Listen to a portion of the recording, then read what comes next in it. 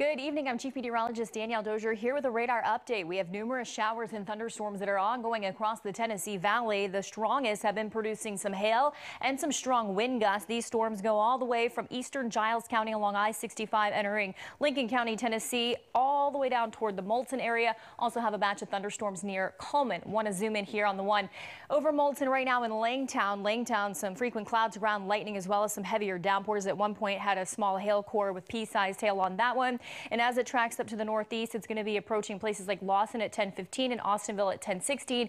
Some strong wind gusts up around 30, possibly 40 miles per hour with that one. And then this batch of storms here crossing into Hartselle and eventually Eva 10:12 there. Hartselle at 10:16. Quite a bit of lightning on that one. And then also frequent lightning up here in Tennessee with times of arrival on your screen. Blanche at 10:04, Howell at 10:16 as that crosses into Lincoln County, Tennessee. I'll be back with more radar updates, and if any warnings are issued, we'll break back in. But for now, News 19 at 10 starts now. You're watching North Alabama's news leader. This is News 19 at 10. The Limestone County Sheriff's Office is now reopening an investigation into the death of Casey White's ex-girlfriend in 2008. That's our top story tonight at 10. I'm Emily Forrester. And I'm Greg Screws, and this comes as the hunt for the murder suspect and the corrections officer continues. The investigation involves the death of Christy Shelton. Investigators say she was shot to death with a sawed-off shotgun. Her death at the time was ruled a suicide. News 19's Archie Snowden has been following this investigation and has more tonight. Okay, thank you, Emily. At the time of the death of 31-year-old Christy Lynn Shelton in 2008, police say that Casey White was there at the home in Lexington, but after an investigation, he was ruled out as a suspect. But her family said they never believed that story, asking questions about exactly what Casey was doing at the time that Shelton was shot. Casey and Shelton were dating at the time. Her family has taken to social media to push for a reinvestigation into this case. In a video sent to News 19, the daughter of Christy Shelton says that when Casey White escaped with the assistance of prison guard Vicky White, it opened up a range of uncontrollable emotions for her family, who is seeking justice for their mother.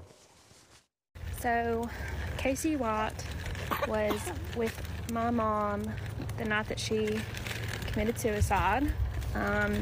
Nothing was really ever investigated. I don't even know if they took him in for questioning. So maybe this video will fall in the right hands of someone that can actually make a difference, or look into it more, maybe investigate. I'm not really sure, but.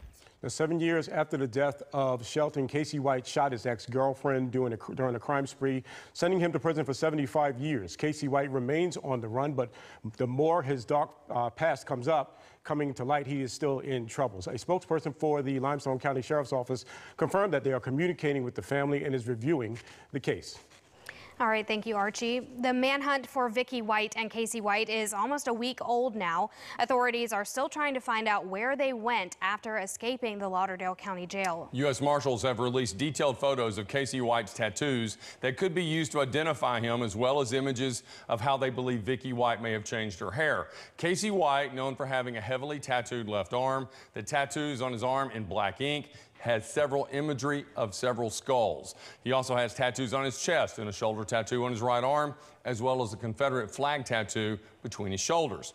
Officials believe he is affiliated with the Alabama-based white supremacist prison gang, Southern Brotherhood. And again, U.S. Marshals believe Vicky White, the Lauderdale County Jail's Assistant Director of Corrections, may have dyed her hair from blonde to a darker color. They also believe she may have cut her hair shorter to try to make herself less recognizable. Marshals say the pair was last seen on April 29th in Rogersville.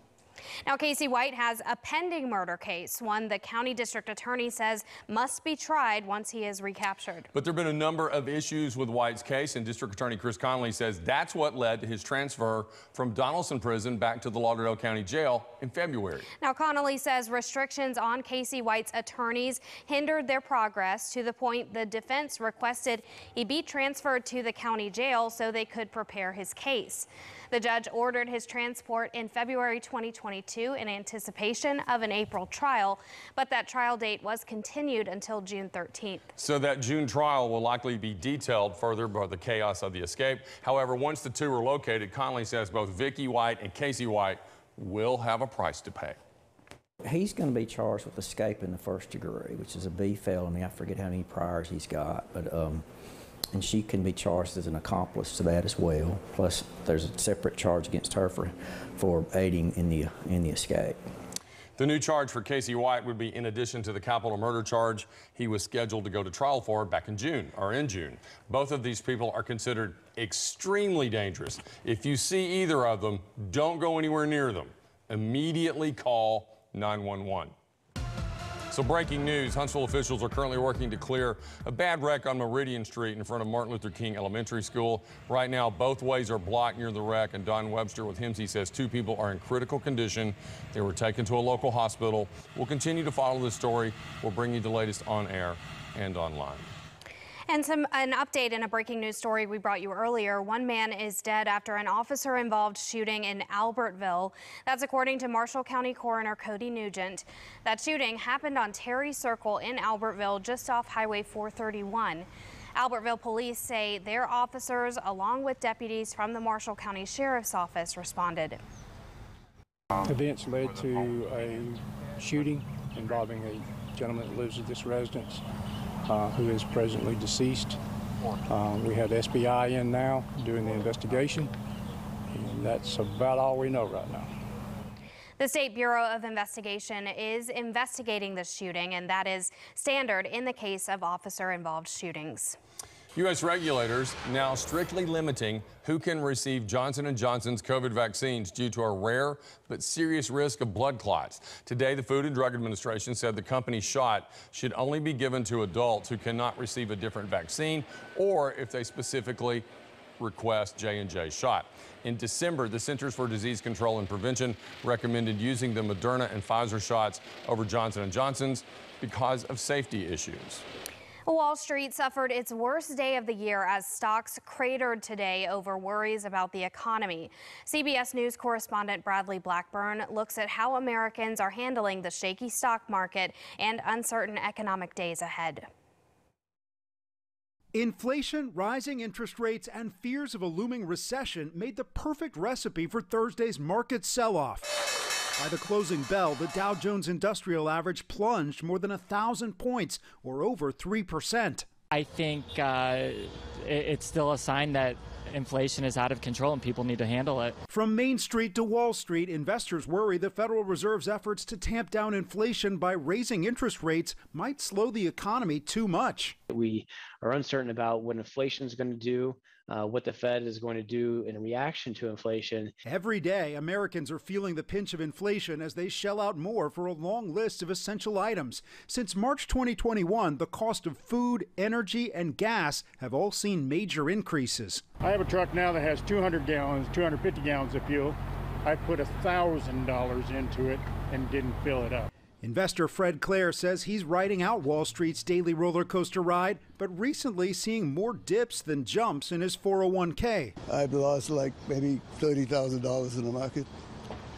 So at this point, I might as well just let it sit there. CBS News business analyst Jill Schlesinger says Americans concerned about their nest egg might avoid a short-term approach. Most of us are saving for long-term goals like retirement or college, likely years or decades in the future. Hopefully, those who are already retired didn't have as much risk in the stock market. According to Schlesinger, if you sell your stocks now, you're timing the market. And that, she says, rarely works. Bradley Blackburn, CBS News, New York. Today, Amber Heard continued her testimony on the stand, telling jurors that Johnny Depp sexually molested her with a liquor bottle. The night of the alleged assault in 2015 in Australia is also the night that the tip of Depp's finger was severed. Depp says Heard threw a vodka bottle at him. Heard's lawyers say Depp injured himself. Depp is suing Heard for libel over an op-ed she wrote in the Washington Post, describing herself as a public figure representing domestic abuse. The trial will be on break through May 16th. And the LA County District Attorney's Office says it won't file felony charges against the man who attacked Dave Chappelle on stage. 23-year-old Isaiah Lee is accused of attacking Chappelle on stage at the Hollywood Bowl Tuesday night. The case has now been referred to the LA City Attorney's Office, which could file misdemeanor charges. The LAPD says Lee had a fake gun attached to a knife when he stormed the stage. Investigators are still trying to figure out a motive for all this. Well, I'm keeping my eye on the radar right now. You can see numerous thunderstorms ongoing, especially north of Moulton and around the Coleman area and heading into Fayetteville, Tennessee. I'll have a live radar update tracking these storms for you tonight and a look ahead to a severe storm risk for Friday. Stay with us.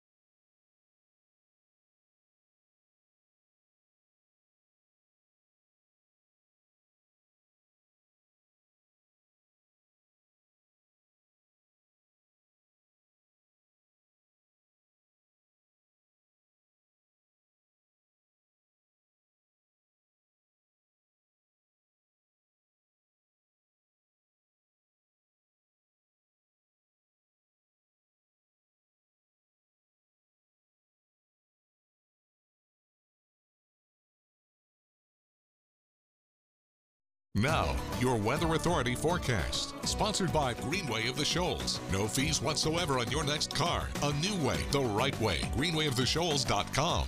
Welcome back. Taking a live look at our radar right now. We do have these thunderstorms that are ongoing across the Tennessee Valley, producing heavy rain, frequent lightning, and the strongest have been putting down some strong wind gusts up close to 60 miles per hour when we had that warning up into Lawrence County earlier. Also had some 1-inch hail on that. A couple of the storms across northwest Alabama earlier also putting down some smaller hail.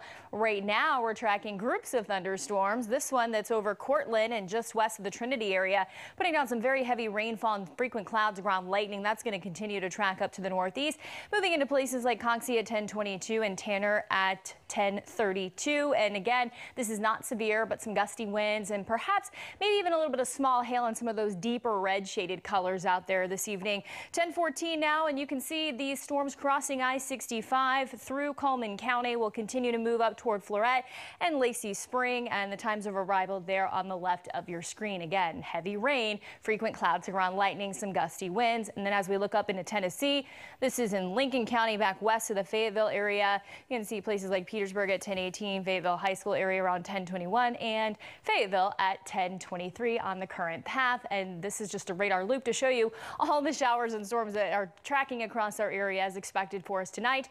Luckily, and while an isolated severe storm is possible, widespread severe weather at this point is not in the picture. So we will continue to keep you posted, but some high wind gusts and perhaps even some hail associated with the strongest tonight. 74 right now in Huntsville, currently dry. 73 in Scottsboro, 68 in Florence. Tomorrow morning, it's going to be a wet start for us, so grab the umbrella. 68 degrees out there early, and then we're looking at those showers and storms coming through during your morning commute. Daytime highs are going to be in the upper 70s. The winds will be strong, gusting up to 30 miles per hour outside of any thunderstorms. We do have that risk of thunderstorms tomorrow between about 6 or 7 a.m. and noon is the time frame here. Areas in dark green and yellow with a risk of some severe weather, and a little bit higher of a chance here for the areas in yellow, including Huntsville, Sand Mountain, and Lookout Mountain, all the way down toward the Gadsden area. Here's the latest timeline. So these showers and storms will continue to lift up toward the northeast with time overnight tonight, weakening as they do so.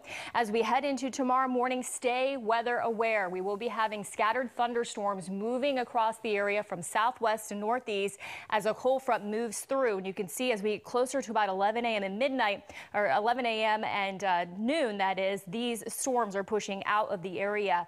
And so we're really going to have to watch those tomorrow because we could be seeing some damaging winds and some hail. Tornado threat is low, but it is not zero. And as you see, our extended forecast for the Shoals and Sand Mountain looking pretty good once we get past Friday. Maybe a few sprinkles in spots on Saturday, especially out in northeast Alabama. And then here we're looking at plenty of sunshine for Mother's Day. Heat really building as we head into next week. All right, thank you, Danielle. CDs, compact disc, they may seem like a relic of the past. They're making a comeback.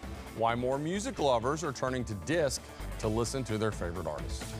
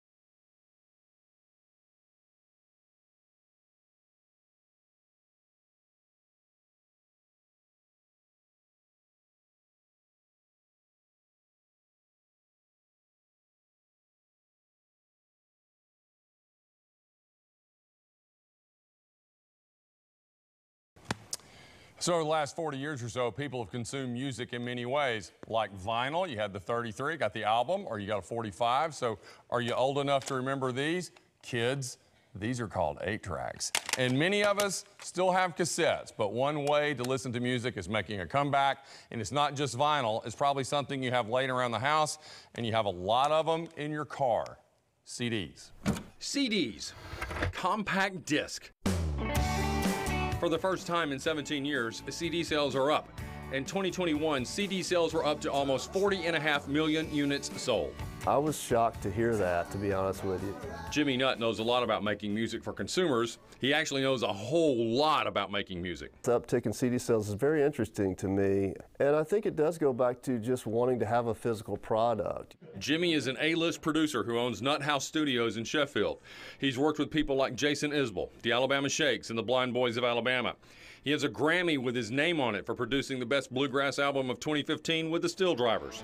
Some attribute the CD sales boost to big acts who released new music like BTS, Adele, and Taylor Swift. This increase in CD sales, Jimmy Nutt suspects, goes back to something that made vinyl great. If you're a music fan, you want something you can hold, something you can put in your hand, something you can get an autograph on or whatever, something that commemorates a show that you saw. For Jimmy, CDs are a work tool. Personal preference, environment, and storage issues can affect or dictate what you listen to or listen on, but a major player on the musical landscape like Jimmy Nutt, what platform would he recommend that you use to listen to music? There are some really good Bluetooth speaker systems. I think there's a company called Sonos that makes a system that's pretty good. There are others as well, where you can actually have multiple speakers in different rooms. I mean, I think in today's world, you certainly have to pick a subscription service, a music streaming service. I use Apple Music. I'm an Apple guy, and I love it. I listen to it a lot. I can literally make playlists, and I can listen to all my favorite artists, and I love that, and that's a big part of how I listen to music is through streaming. The CDs are always in rotation for Jimmy Nutt, whether it's for personal preference or for work. Mainly for me, I listen to CDs when I'm mixing a record, and I want to listen in my car, and I want to hear the highest fidelity that I can and listen to my mixes.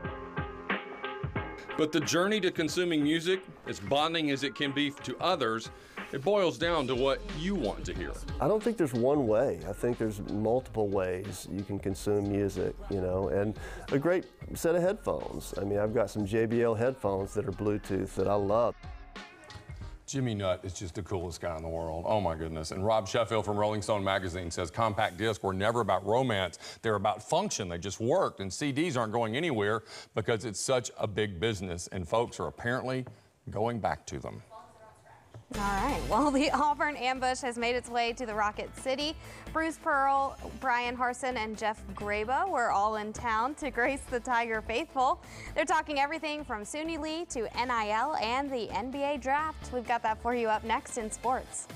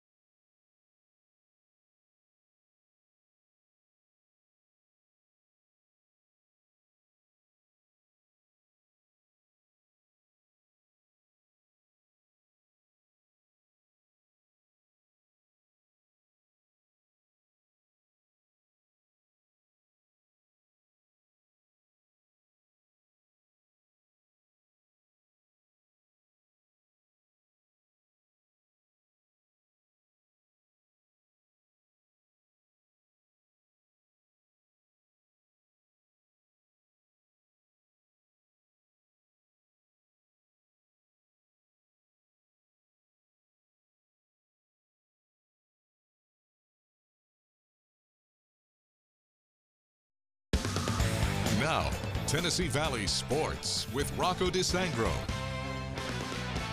Ambush has a few meanings, one of them being a group of tigers, and that's exactly what Auburn calls its Alumni Association Engagement Tour. Bruce Pearl, Brian Harsin, and Jeff Graba made the trip to Huntsville to talk everything from Suni Lee's decision, the NBA draft, and name, image, and likeness. She doesn't have to make a decision. That's 2024. She has to make a decision whether she trains for 2024 or not. And that's been her decision. She wants to train. She doesn't want to get caught off guard. And she doesn't want to commit herself because she's pretty dang busy right now. I don't know who you take ahead of Jabari. I just don't.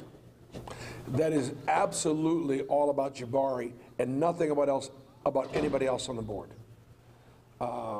He's the best I've ever coached. Recruiting is the lifeblood of your program. So it doesn't matter what the rule is, it doesn't matter what's happening, everything bleeds into recruiting. So you're always thinking about, all right, how do we navigate this? And right now we're all navigating name, image, and likeness. So this was a pretty cool experience for Tim Miller and the Hazel Green girls basketball team. Colonel James Welsh, commander of 2nd Recruiting Brigade, hosted the Lady Trojans to honor them for going 35-0 and winning their 5th straight state title. Welch compared the success the team saw this past season to the Army motto of winning matters. The high school baseball postseason charges on, and Madison Academy is one of our many local teams vying for a blue map. Mustangs playing host to Alexandria, looking to advance to the semis. Game 1 of this best-of-3 series, bottom 1. Mustangs trailing by a run. Alex Wade singles to right. T. Foster advances to 3rd. M.A. now threatening. After a Carson Crehan walk, the bases are juiced for Jake Stone. And this is a softly hit grounder to short. Stone is flying. The throw to first, not in time, and the Mustangs tie it at 1. Madison Academy goes on to win Game 1 9-6, and Game 2 to advance to the Final Four. Lindsay Lane, Phil Campbell, and Decatur Heritage all moving on per the AHSAA as well. We'll have all the scores on our website later on tonight. Trash Pandas in bounce-back mode after a 13-4 loss to the Lookouts. Hartzell's Choir sung the national anthem. That was pretty cool. In the 3rd, we're scoreless. Zach Humphreys singles to shallow center, scoring Levon Soto. Rocket City takes a 1-0 lead. Southern League Pitcher of the Month, Chase Silseth, was mowing the Lookouts down. 6 innings pitched, 2 earned on 2 hits, and striking out 10. This one would be decided in the 9th, though. That's where Soto played hero with the walk-off on Cinco de Mayo. Olivia took that video. She was in the stands tonight. She told me to credit her, but that's not going to happen. On Cinco de Mayo, though, the Trash Pandas win a thriller 3-2 the final. Hey, Levon, how's it feel? First thing, I was looking for one pitch, and I make a solid contact for score the run, and that's it. Hey, feel great. I think it's my 3rd time in my life, so it's great. That's awesome. A little drama there. I love that. A little bit. Quick look at weather. Yeah, we have thunderstorms that are now approaching the Huntsville area. They're not severe, but you're going to expect some heavier downpours and some frequent lightning out there. And we'll watch the radar all night long for you to let you know if anything becomes warned on. All right, we're going to Friday.